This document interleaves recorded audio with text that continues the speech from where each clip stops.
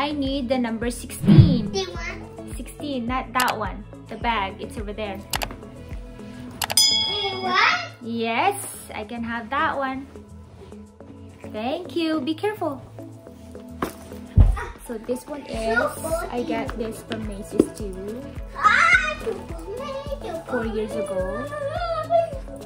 I just usually put this link inside. At nagagawa ko na po siya. Pouch. This. I use this as that. Pouch. Because of the size. It's just so perfect. And I also have a sandals. Nakaterno po siya dito. I'll show you the picture later. So this is a number 16. Please, Andrew, another one. Number 17. The one? Not that one, because that is the belt bag. You can have the other one there. Something else. Mommy, how about that one? Yep, I can take that one. Mommy? Be careful. This one is number 17, yeah? Number 17. So, Ate Alona also showed me this from her research. This is, the brand is Karl Lagerfeld, Paris. So, sabi niya, yun daw gumawa nito, yung designer nito is yun daw nagdi-design sa mga Chanel bag. So, nakikita niyo po siya. Mukha po siyang Chanel, pero hindi po siya. Ano lang po siya, iba po siyang brand. Pero yung style niya is Chanel style. Okay. Like, mas mura po siya kaysa sa Chanel bag. Pero maganda po siya. No. I usually use this on my nude outfit because it matches a lot. Nakakasosyan din. Kasi tignan mo yung ano niya, yung strap niya. Kadenang ginto. Okay, Pangga, can you please grab me the number 18? Okay. Number 18, please. Do you want? Not that one. Can you please get over there? Do you want? Yes, please. This is the number 18. Yeah. So this is, I forgot what the brand. I think Garbani. So I bought 2 of this from Macy's like 3 years ago. Oh no! Yung isa, kulay black naman siya. Pinarigalo ko sa aking ate Katrina on her birthday. So pwede rin siya maging slim. Ito po siya sa loob. Ito po yung strap niya. Nagamit ko po siya mga 3 times siguro or 4 times. Mag-date lang. Yung mga bag na to, mostly, ginagamit ko siya pag ladies night namin or di ba kaya mag-date lang kami ng husband. Kaya hindi talaga siya mukhang gamit. Mukha talaga siyang mga bago. Gusto ko po siya kasi the size and the color. Nakakayaman po yung color niya. Alam mo naman, nagpapanggap lang tayo mayaman kahit hindi. Okay, Pangga. Number 19, please. Okay. Okay, number 19. Do you want? Yep, I can have that one. The number 19. Ito po is regalo po siya sa akin. Yung sinabi ko kanina, regalo po ito sa akin ng aking mga kaibigan sa trabaho noong birthday ko, noong June. Coach po siya. Sabi nila, ay, nabili nila ito sa Macy's. Silang dalawa, naghati daw sila dito. Ito sling bag. At nagamit ko rin siya. Isang beses pa lang. So, I'd like to use this on summertime. Because the design is for summer. Cute. Okay, number 20. Please, assistant. Number 20. Okay. Please. Are you tired already? Pawi. You're pawis? Yeah. Oh, sorry. Okay, this is number 20. Yeah. Spade. Kay Ate Alona din galing ito. Kasi mahilig siya mag-shopping. And then, pag may nabili siya from online, look, tignan nyo, katerno siya ng kuko ko. I think gagamitin ko to. Lalabas kami ni Mr. one of these days bago pa mag-expired yung kuko ko. Kasi pareho sila ng color. Nagmamatch. Kate Spade. Nakakababae talaga siya. I like the design. I like the little spade here. And also, the strap. It's just a handbag, a shoulder bag. It's a shoulder bag. Yeah. Kasi short po siya. Pwede siyang ma-sling, pero it's too short. Na-adjust naman siya dito, pero it's too short for my height. Kaya ginagawa ko lang siyang shoulder bag. I like the collar. Closer look of this. Ta-da! Okay, Andrew, I need the 21. Okay. Thank you. So, what I have right now is number 21. My favorite beach bag. I used this in Hawaii when we went to Hawaii last. When is that? Is that September? Something like that. Yeah. One of my vlog is. You can see this one here, there on the vlog. I love this a lot. Number 21. Closer look. So beautiful. Okay, Andrew, number 22, please. We're almost done. Yes, number 22. So, another summer sling bag. Someone gave it to me. It's Jessica Jordan, my friend. Last Christmas. It's a Christmas gift. It's a Michael Kors. I think she got it from Woodburn Outlet. I like the color. Nakakaliwanag siya. Talagang nakakasaya yung color niya. Dahil alam niya, mahilig ako sa bright color. At saka yellow. Something yellow. Sabi niya, yellow daw yung favorite ko. I don't know why she said that. Maybe because I use yellow a lot. But it's not my favorite color. Nakakasaya lang talaga siya. You hear Papa home? Okay, you be careful. Okay. So, yellow. I think I only used this once when we went out with the kids. Just once. Sling din po siya sa loob. Sling. So, ayun na nga po. So, my assistant left me by myself. Bumaba na po siya. Dumating na yung tatay niya. So, number 23. Another beach bag or summer bag. I usually use this on summer. It's a tote and I put some stuff inside para hindi masira yung shape niya. Pwede naman siyang matupi, but I just usually put something inside para nakikita ko talaga yung shape niya. Diba? Napaka-cute niya and I like the color. Yeah! Color bright. It's red orange. So number 24, another Kate Spade. Nakaka-slim din po siya. Nakakatuwang gamitin kasi ang size niya is perfect for my work. Kasi nilalagay ko lang dito yung cellphone, saka yung credit card wallet, credit card or card holders, license, driver's license. Saka yung ID ko most of the time. Yun lang po yung laman nito. Face mask. Hand sanitizer. Sling bag din po siya. It's a Kate Spade. So cute. I like the color. 24. So, number 25 is Victoria's Secret. This is the only Victoria's Secret I have. I have Victoria's Secrets before, pero pinamigay ko na rin sila dahil hindi ko naman masyadong nagagamit. At saka, kagaya nga na sinasabi ko dati, kapag meron akong ginagamit na bag, tapos nagustuhan ng kakilala or kaibigan, family, I just gave it to them. Pero na-realize ko, mas maganda pala siyang mag-ulit. So, ngayon, dumami na sila.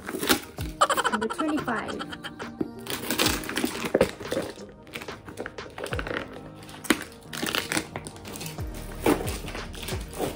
number 26.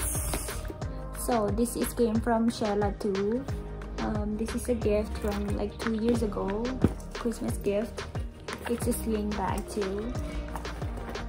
I don't use this a lot because of the I can only put my cell phone and my card holder inside because it's too tiny. I use this when I go to the grocery store. So this is number 27. Tory Birds. Kaya na sinabi ko kanina, meron siyang katerno na machine na ginagamit ko. I think nagamit ko lang din to is 3 beses or 4 na beses pa lang. Sling din siya. Nakatago lang sa loob yung ano niya. Actually, it's just a card holder and a cell phone you can put inside and a coin, maybe coins, because it has zipper on this side, and then these are like something that you can put your credit card, your license, see, a lot of them. And dito na po tayo sa number 28. 28. So I got this from Ate Alona. Papansin ko, mostly sa mga maliliit na bag ko, galing kay Ate Alona. Pag nagsishopping siya, pinapakita muna niya sa akin. Kung magustuhan ko, bibilhin ko sa kanya. So this one, na-shop niya online. I like the shape. So unique. And sling din siya. I think 2 beses ko lang siya nagamit. But I like the shape. It's Michael Kors. Here is the closer look. Para siyang binog lang. Bola. Number 28. So, number 29. The story behind this bag is this is my first ever bag since I came here in the US. So, bundis pa ako noon kay Alexa. So, we went to Woodburn Outlet. That was like Christmas time, around Christmas. So this bag is 7 years ago now. 7 years old. I bought this 7 years ago. It's a Coach, and I like the color. Meron siyang katernong wallet. After a year, I bought this one dahil meron akong bag na halos magkapal yung color. So it's a Coach wallet too. I like this bag because it has 3 compartments. There's one here.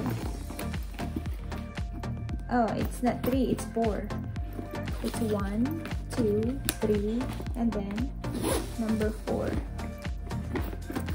And pwede rin siya maging sling bag. Regalo to sa akin ni Mister nung kararating ko lang dito. Siya bumili nito sa outlet. Galing din to kay Sheila sa kumari ko. It's a belt bag. Meron din siya nito. Pareho kami. Twinning kami.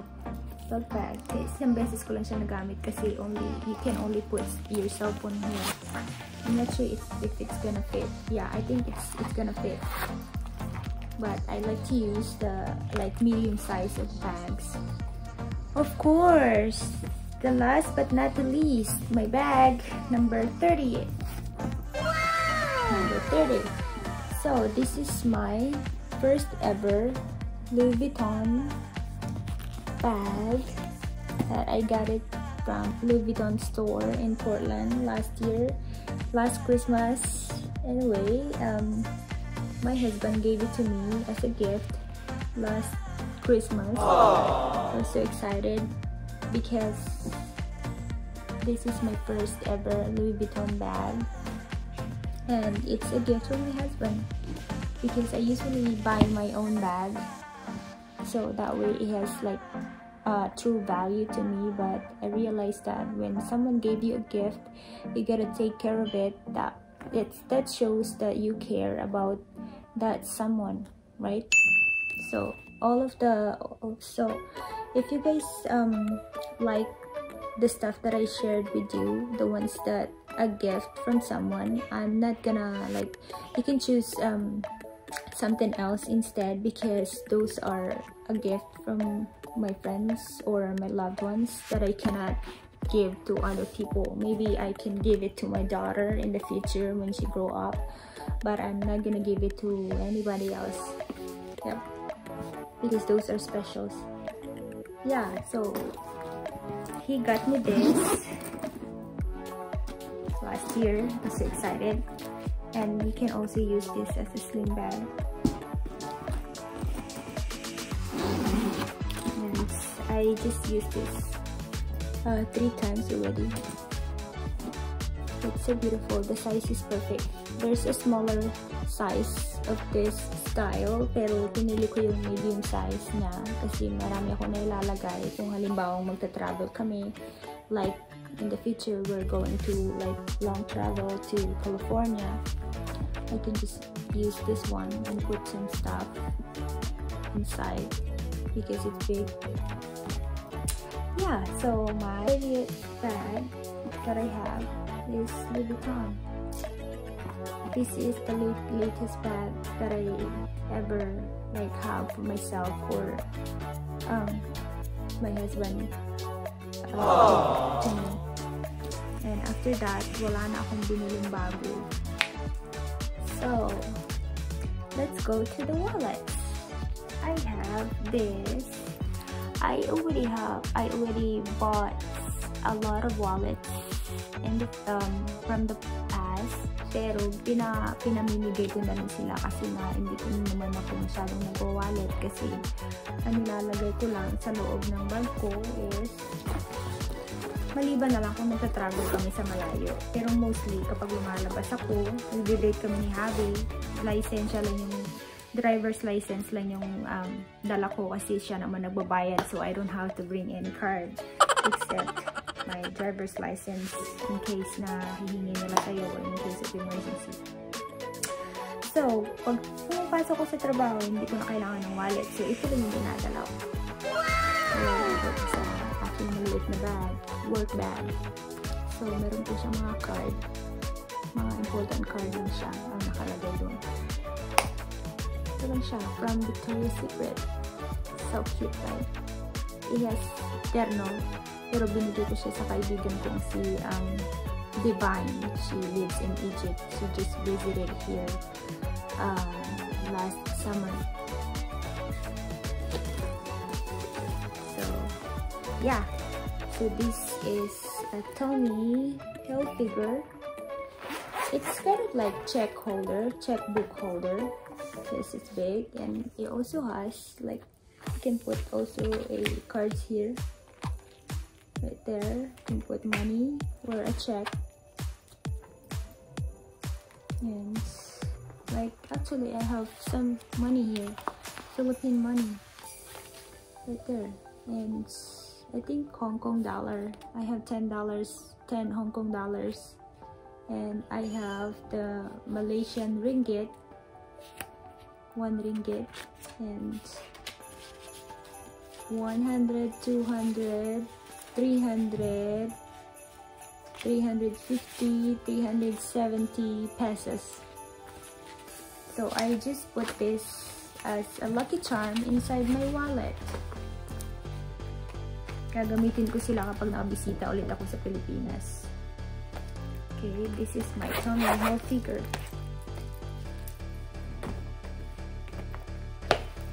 So, this is the wallet paterno nung binigay sa akin ni Javi. It's a Coach na gusto ko rin yung size niya. Pero hindi ko na siya ginagamit kasi dahil na hindi naman ako masyadong lumalayo. Dito lang kami nag-date ni Javi. Most of my wallet, naka-standby lang sila. This is the blue one, which is my favorite color. Came from Coach too. Wow! Maganda talaga kasi yung wallet ng mga Coach at saka micro course kasi naglalast talaga sila pag iningatan mo lang. Meron, ito yung currently na ginagamit ko ngayon. Meron po siyang mga laman sa loob. mga nilalagyan ko po siya ng mga dollars, mga $1 lang. Mga dollars lang siya. Tapos meron din siyang check dito sa side. Check. Check. Tapos mga barya dito sa loob na mayroon siyang zipper. Saka mga cards, mga credit cards. Coach. And this is the Dooney and Burke. I got it from Macy's. It was on sale and I got it. And it's also empty. So yeah, I think that's all. So yeah, yun lahat ng mga bag ko. Hindi, akalain mo, meron pala akong 30 pieces na bags. Malalaki at saka maliliit. Ano pa kaya kung inipon ko yung mga pinamigay ko dati? Pero hindi naman ako nagsisisi kasi, you know, binigay ko naman yun with all my heart. At saka alam ko na iingatan nila yun. At saka deserving naman sila sa kung anong binigay ko. Kasi nagbigay ako, gusto ko mula talaga sa, galing talaga sa puso. Para naman na masaya ka at saka alam mo na nakakapagbigay ka rin ng saya sa taong binigyan mo. Siguro mga kalahati siguro nito mga naibigay ko na, kasi kapag hindi ko kasi binigay, hindi ako makakabili ng bago dahil wala na akong lalagyanan kasi maliit lang yung lalagyanan ko, kukunti pa lang. Kukunti pa lang, so ibig sabihin lalaki pa siya in the future. May plano pa si Jessa na bibili pa ng mas malaking lalagyanan, or maybe in the future kapag nanalo ako sa loto, bibili ako ng mas malaking bahay para lalagyan ko lahat ng mga purses. I'm just kidding. So anyways, kapag po loves, may nagustuhan kayo sa mga na-share ko, maliban lang doon sa mga pinangregalo sa akin, hindi siya pwedeng ipamigay sa iba. Ipapamana ko na lang yun kay Alexa. Pero most of them, maliban doon sa mga favorite ko, ipapamigay ko rin siya sa mga subscribers. Sa unang 1,000 subscribers natin, mamimigay po ako ng paraffle. Kailangan po naka-stay tuned kayo. Mailalive po natin siya, ang raffle, para po alam namin kung sino talaga yung nakatutok at saka kung kanino po mapupunta yung item, dahil baka mamaya titingin lang ako dun sa YouTube subscribers tapos hindi naman pala active yung account na yun. We wanna make sure na active yung account na yun para alam namin kung sino siya, para mahingi namin yung address at saka kung prefer niya ba yung item o i-convert na lang into cash kapag magkano yung value ng item na yun na napili ko to give away.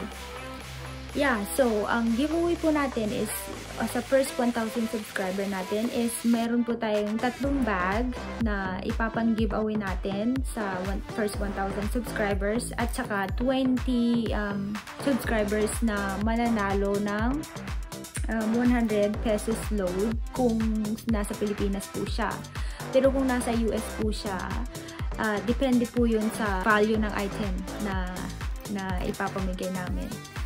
Alright loves, thank you for staying with us, and your continued support is very, very appreciated from our family.